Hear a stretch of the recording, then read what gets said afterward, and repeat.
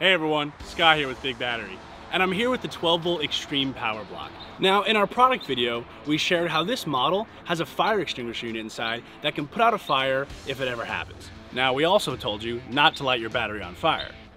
Well, that's what we're gonna do here today.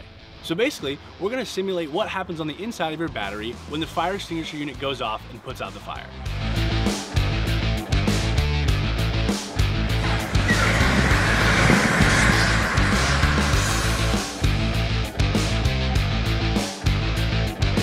As you can see, the inside of this battery is charred. It was a pretty big fire, but within seconds, the fire extinguisher unit put it out completely.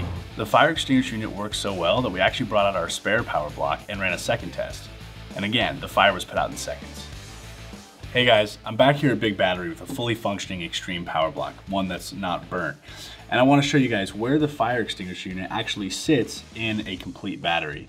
So it's attached to the bottom of the PCB board here, and a little tail end, which actually detects the fire, goes behind the PCB board and sits in front of the cells, so it can be right there in case anything happens. Thanks for watching everyone, and I hope you never worry about the safety of your batteries again.